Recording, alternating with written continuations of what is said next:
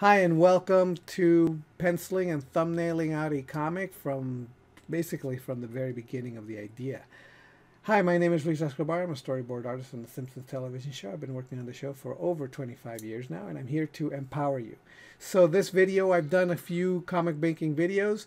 This is my comic that it's comic strip number 3. So the comic I've done before video on, I didn't show the preliminary stuff. I didn't show the thumbnailing to the final pencil.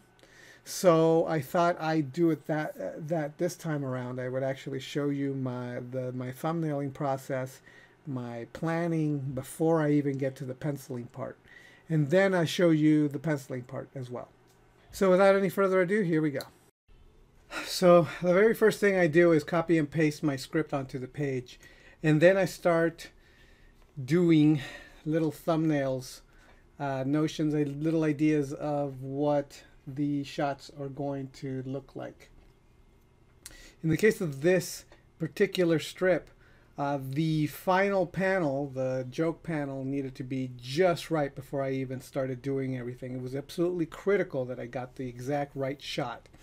After that, I blow up the thumbnails and I start working out the page.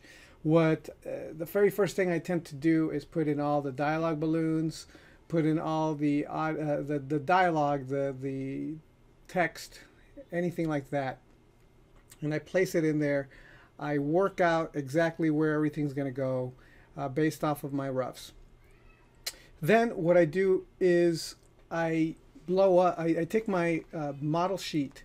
As you can see, I put the model sheet underneath my drawing and also beside my drawing, and that way I can get the basic proportions of the character as fast as possible. It's not exactly my model sheet, as you can see, but it's a really easy way to get all the proportions in the right spot. Afterwards, for example, here I needed to do a lot of research on so I did a lot of I did a quick search, and this is the best I could do, doing all the perspective, doing all that stuff, working it all out.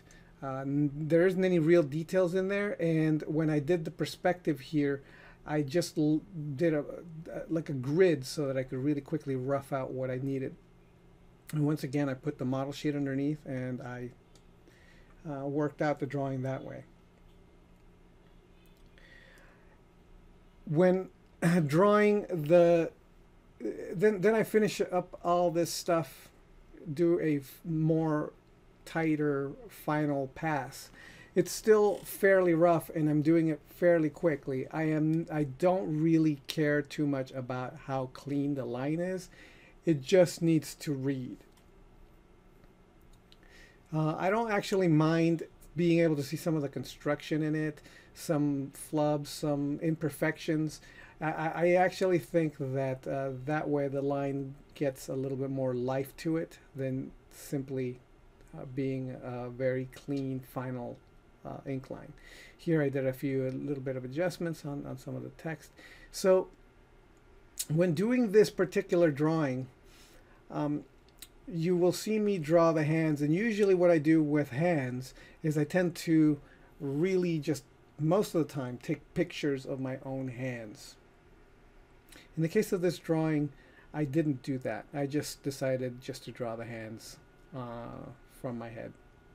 I don't know if that was the best idea or not, but they turned out looking fine, so I just left them. And again, very, very rough stuff.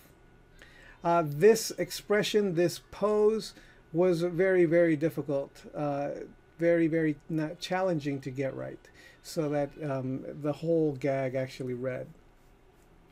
Here I tried to cheat. I tried to put these this pattern and make it work for me for tiles on the floor.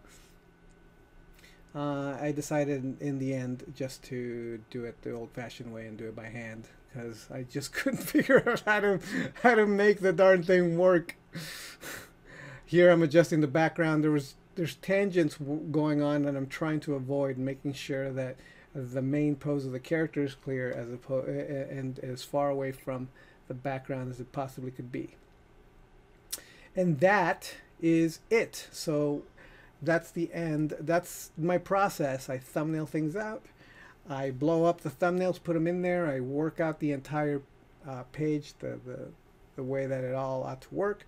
And then I do a slightly tighter pass, working with my model sheets, using as much reference as possible that I have the time to look up or find, or however it is.